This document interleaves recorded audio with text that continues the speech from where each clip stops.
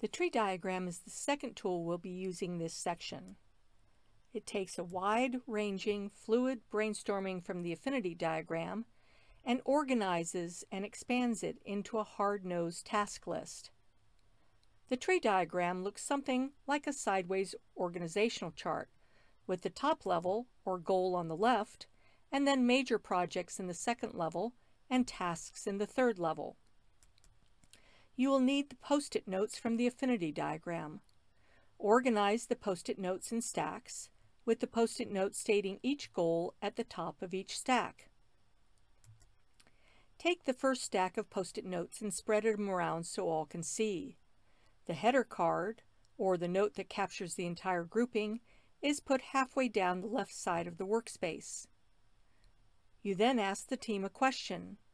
What major activities or projects need to happen to achieve that goal?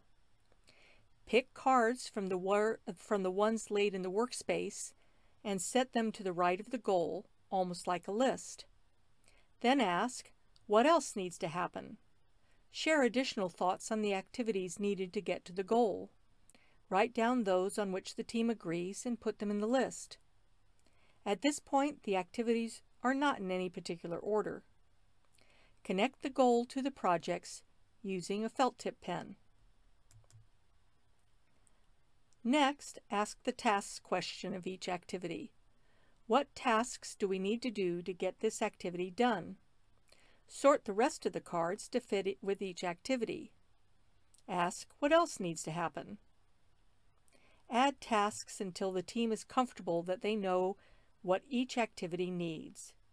Continue with the next goal and keep going until you've generated a project and task list for each goal. The tree diagram is a great way to create order out of chaos. This satisfies the deep need of those who need structure while still honoring the ideas generated by the creative folks.